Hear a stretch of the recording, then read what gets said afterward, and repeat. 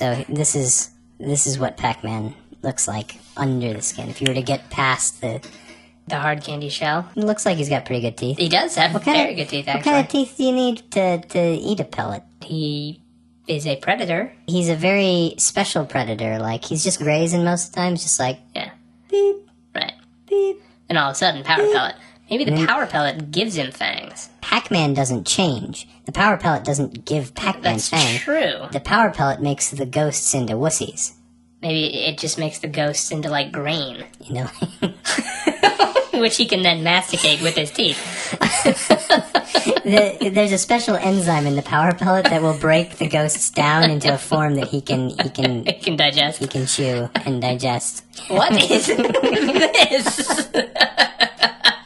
Dear God! If you were to find a Pac-Man outside of the video game horrific. world, out on like at the end of your street, in the grass, this is what it would look like. This Apparently, is what it would look like. I don't think that tongue's gonna go very far. No. If you stuck that in my mouth, I don't. It wouldn't induce me to go farther. The tongue is not just sitting there. The tongue isn't just like, oh, and he's got a tongue in his mouth. He's like, it's out there. He's like coming at you, your mouth open, tongue spearing at you. Basically, I'm gonna get me a taste of some ghosts. No teeth though, so yeah. This Pac-Man just gums the ghosts to death, or just spears them with his tongue. It seems very peaceful to us, but what you don't realize is that Pac-Man is actually fleeing for his life. There is no Power Pellet in sight, and that ghost is on his ass. And that maybe when he gets to it, the Power Pellet has burned out. Yeah. What the hell? Badass Pac-Man guitar. Yeah. Must be played in a band with keyboards. Right. Pac-Man's eye looks just like Pac-Man.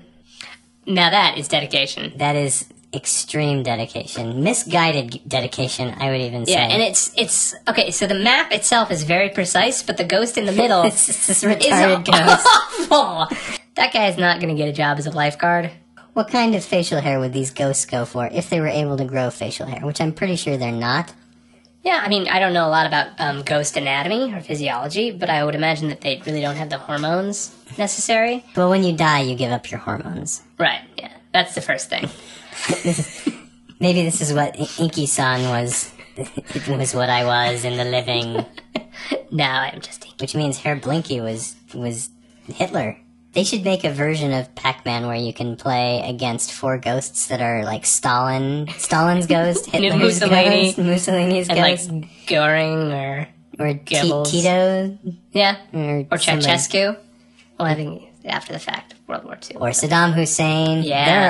There are a lot of dictators. People. I bet I could think of more dictators. This is an alternate backstory for Pac-Man. So he's an astronaut. So now we got ghost mailboxes. I like that. An alternate way to get rid of the ghosts.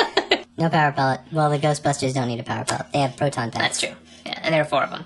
They get their proton packs in their backs and they split. So this is Pac-Man's mugshots.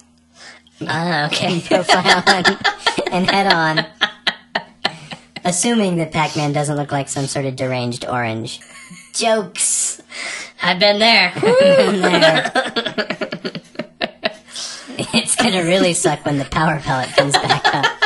Or the ghost. Or the ghost. This is the best Pac-Man joke that has ever existed. Love it.